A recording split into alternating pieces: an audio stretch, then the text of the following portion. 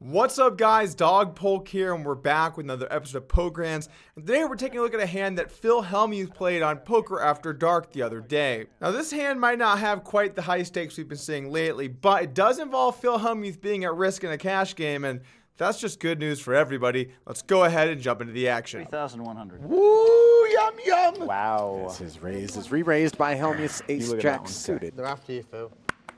And I doubt he's going to be going anywhere.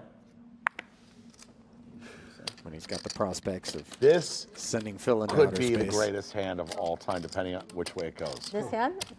Well, I mean, because you've got Phil down a second to last hand of the night, Right. who doesn't play much. Right. Our hand begins at $100, $200 blinds, with Alan Keating coming in for a raise under the gun with ace-9 offsuit. Now, this is not a raise you want to make. You want to fold this hand. There are so many hands behind you that people could play that are going to have you beat. You're going to get put into a lot of tough spots post-flop. Your hand doesn't have good playability. This is stuff we've just been through before. The action folds to Rob Young in the button, who looks down a Rob Young premium special button hand 9-4 suited, and he does decide to make the call. Now over to the big blind, Phil Hellmuth looks down at ace-jack suited. And this is a spot where you got to 3-bet and get some value. I know you're out of position, and so sometimes players can be tempted to just call, but these guys can have so many different hands. You got to put in a race here and get some value from these very loose players. Now, Phil Hellmuth is no stranger to value. In fact, if it wasn't for luck, he'd win every time. If there weren't luck involved, I guess I'd win every one. He does decide to bump it up to 3,100, and I think this is a little bit small. Both players are very deep stacked behind him and are quite loose. I'd like to see this be a little bit larger. Something more like 3.5, 4,000, 4,500. Frankly, in games like this, don't be afraid to get a little aggressive on how much value you're going for. Anyway, once Phil Hellmuth raises, the action's back over to Alan Keating. And this is one of the reasons why you don't want to raise hands like this. They have terrible playability, and you have no choice but to fold, which is why he does make the call, and now the action's over to Rob Young, who with this garbage suited hand has to fold as well. So he calls, and let's take a three-way flop. Keating, who is dominating Rob, and it comes ace-8-5. Killers in a knit. Yeah.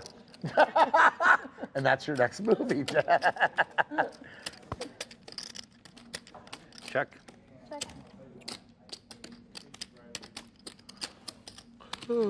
Phil declines to c-bet, and that leaves Keating firing with top pair and backdoor nut spades. All in. All in. And Hellmuth check piling on him. What? Is that an accident? I would just maybe the best. Oh my gosh. There's backdoor straight prospects I'd for give anything Keating, to have too. the 9 of spades in my hand. Oh my gosh, I hate to double you up. It's the worst, but I love to stack you. How much is it?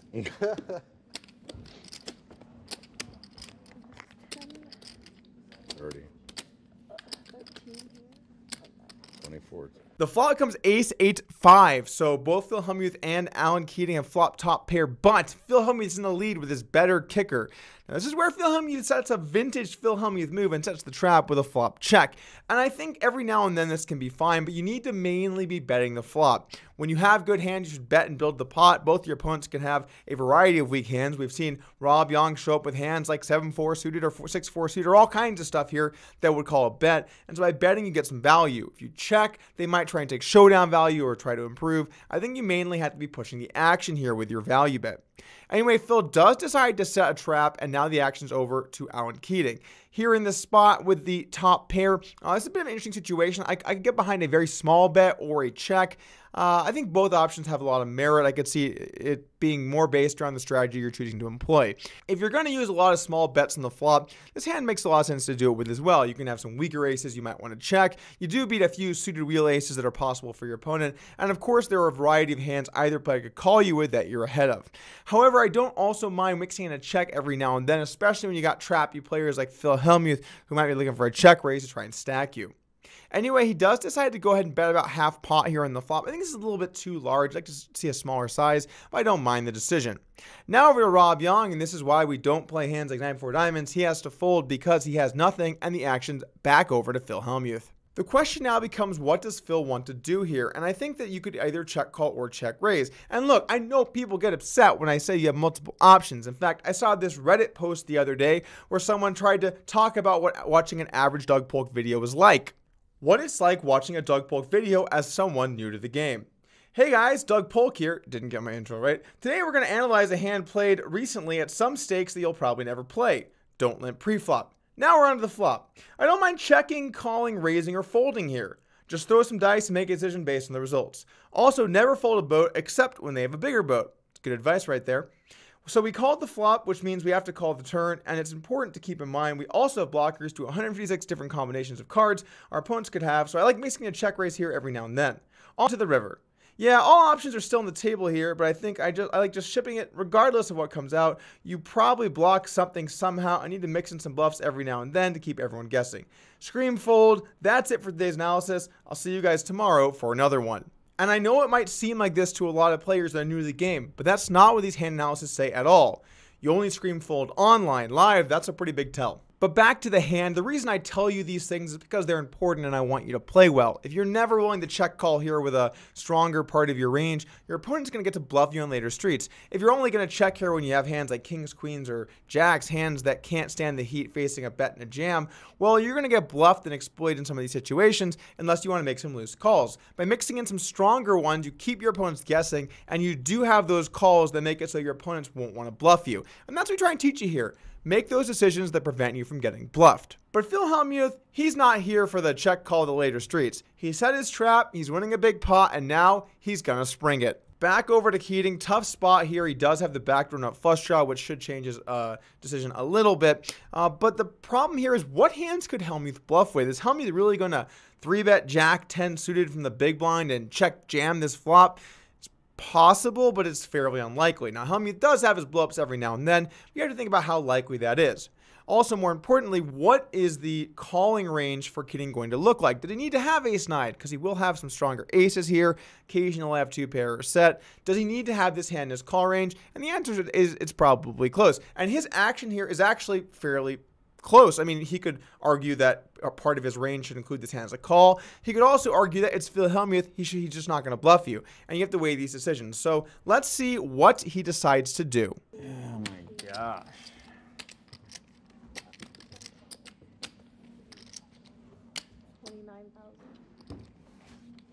We got one more hand after this?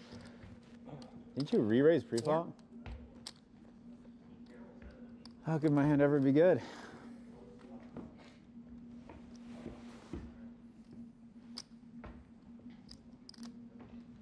I'm just hoping you have the king, queen, or king, jack of spades, but you don't even re-raise with king, queen, or king, jack of spades. So I'm just wishing in one hand and throwing it away, huh?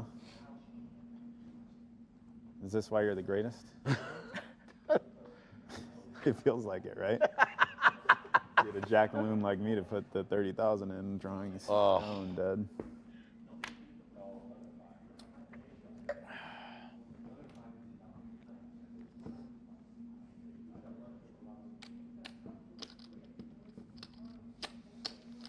Oh, Philium.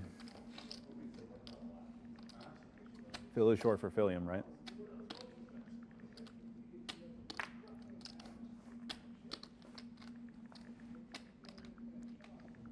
Hellmuth, statuesque. Ace Jack. Shit ace. Why? Twice? Gets called. All right. Go. Oh, he's way ahead. Now we're playing a $67,600 pot. You got the flush draw. Yeah, that was part of my thought. Did you say twice? Yep. As long as they're spades. Wow. 2 times agreed upon here. The night. Yeah. Second to last. We thought that before, I have Mike. another We feeling. thought that I before. did. I have Keating another has feeling. escaped He would against have. He Hellmuth ran in it this once spot. before he would have. Already once Not tonight. a skillful Can he call, do it again probably. here? I think it's auto call at me. Rob, I'm telling You do you. that. We can you do. Could we get drinks? One more round? Yeah, I could. Well, I'm Oh my There's God! a Look, spade. look, look, I Spade. tell you. Oh, whoa, whoa, whoa, whoa, whoa. Alan Are they goes doing from twice? 3 to 11 outs. Twice, okay. Spade or a 9. He's gonna win this. All right. No, he's not. Phil's going to win them both. This is definitely Alan's board, and then they'll chop. He'll be out. There's a spade. Is a spade there? Who? No, it Nope. isn't. Come on. Nope. Oh, I want to that was yours. Spades are out. That was pretty The close. flip-out face. Pretty Can I close. get another So glass of Hellmuth on the wine? free roll. Anybody want Oh, anything? come Stop on. this. I'm good. Yes, you can Glass see. of, one more glass of I would red. have had like the front row seat Thank for the you. whole show, you know? Right. One more glass of red for Right. me. They all have their drinks. Hard to get the out second time round, isn't it? It's hard. Yeah, they're all good. I know what you mean. 7 of spades. Oh my God.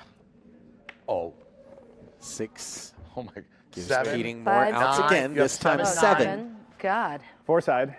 4 side. 4 side. Play block. 4 side or 3 side, I guess. Yeah. I think I prefer the 4 side.